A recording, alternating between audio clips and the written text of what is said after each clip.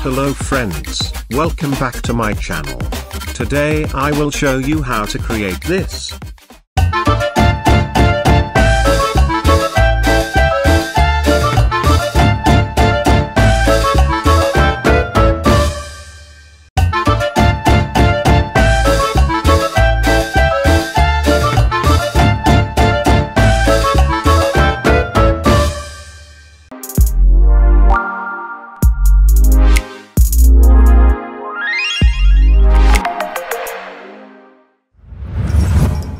Open After Effects, and create a new composition.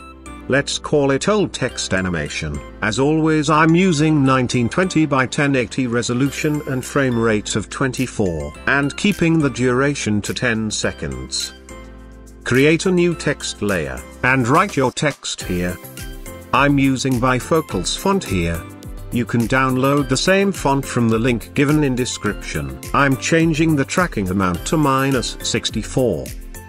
Now hold Ctrl button on your keyboard, and double-click on Anchor Point tool to center align the anchor point, and center align your text. Now we need audio file, so import audio file in the timeline. Open waveform of the audio layer.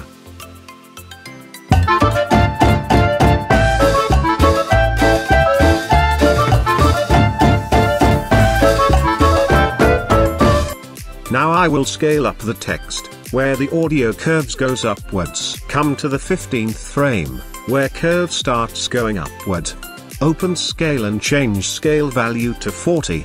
And add a key here. Go one frame forward and change scale value to 75. Now same scaling we will do with second curve. Go to 22nd frame and add a key here. Go one frame forward and change scale value to 125. Go to 1.05 seconds and add a key here. Again go one frame forward and change scale value to 175. Again go to 1.12 seconds and add a key here. Go one frame forward and change scale value to 220. Now you can check your animation. Cool. Now duplicate this text layer from last key, and rename the layer to Lines Text. Now we need to do changes in this new text layer, so hide the bottom text layer. Now change the font to any other font you like. I'm going with the Army Buster font here, and changing the tracking amount to -15. Now search for Fill Effect and apply it to the text layer. Again search for the Bad TV 2 Old effect and apply it below the fill effect. Delete the wave warp effect from here, change the blur radius to 10, and transition completion to 30. Now deselect the layer and double-click on rectangle tool 2 times to create a shape of comp size. Rename the shape layer to mask shape. Now come to 1.11 seconds and open position, and add a key here. Go forward to 2 seconds and change position X value until the shape gets out of the screen. Select both keys and ease them. Now take the mask layer above the bottom text layer. Hide the lines text layer. Now we will use track matte option. If you can't see track matte button here, then use this toggle switches and change the text layer track matte to alpha matte. Cool.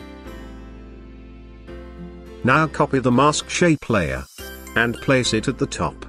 Unhide the text layer and change track matte to alpha inverted matte. Now search for the fast box blur effect and apply it to the bottom mask shape layer. Here change the blur radius to 7, and blur dimensions to horizontal. Now we will add flare, so drag and drop the flare PNG into the timeline. Search for CC toner effect and apply it to the flare layer. Now change the highlights color to orange, midtones color to dark orange and shadows color to red. Again search for the glow effect and apply it below the CC toner effect. Here change the glow threshold to 55 and glow intensity to 0.6. Now come back to the first key, where the mask shape starts animating. Open position and shift the flare to left side of the screen. And add a key here. Now go to the last key of mask shape layer and shift the flare position to right side of the screen. Perfect. Now open scale, and add a key here to 0. Hit U on the keyboard to reveal all keyframes, come to the first position key and add a key here. Now go 3 frames forward and change scale to 70. Go to the last key, come 3 frames backward, and change scale to 70. Select all keys and ease them. At last, change layer mode to add. Cool. Now, we will split 2 more texts from this text. So go to 2 seconds and copy the lines text layer, change the track matte to none. And place this layer at top. Now copy this layer once more. Rename the top layer to lines text yellow and second text layer to lines text orange. Now select both the layers and trim out from 2 seconds. Open position and add a key here.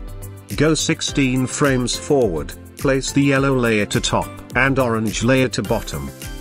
Now change the fill color to orange for the orange text layer, and yellow color for the yellow text layer. Now select both the layer keys and ease them. And open Graph Editor. Select the last keys and drag the handles to left like I'm doing here. Perfect.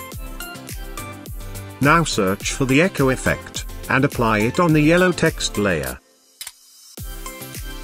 Change the number of echoes to 10, starting intensity to 0.65, and decay to 0.65 as well. Copy the echo effect from here and paste in the orange text layer. Now you can check your animation.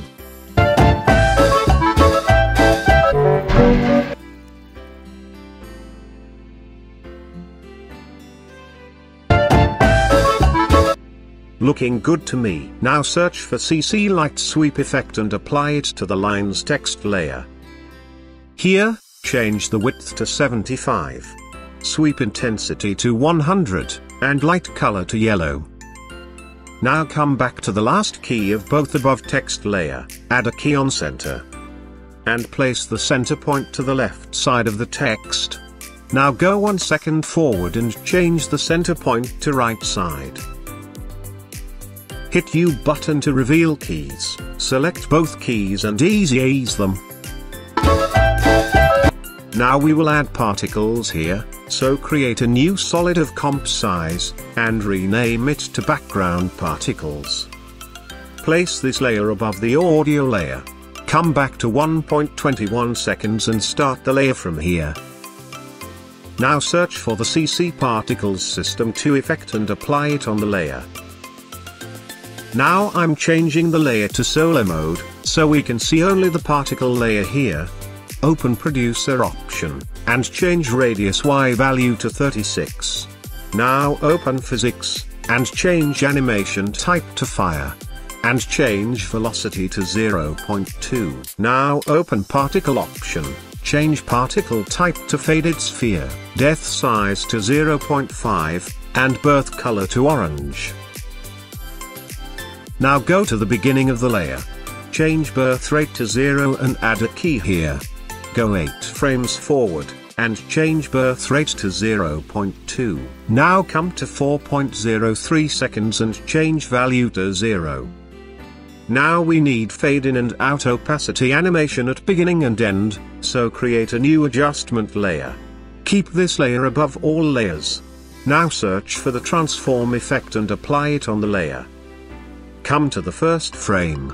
Turn off the solo mode so we can see all layers. Change opacity to 0 and add a key here.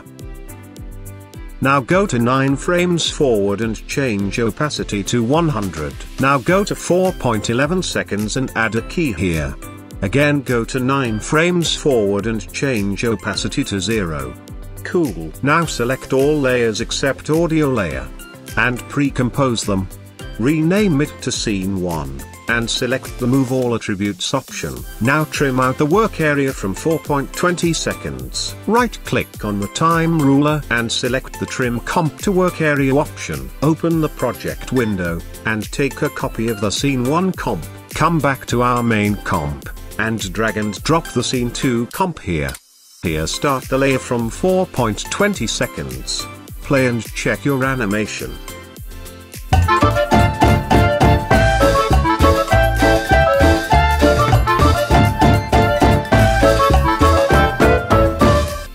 Cool. Now open the Scene 2 comp, and replace all the text here.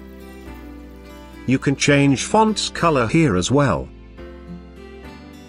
Looking good to me. Now come back to the main comp. Now create a new solid of comp size. And name it Noise Background. Place this layer above the audio layer.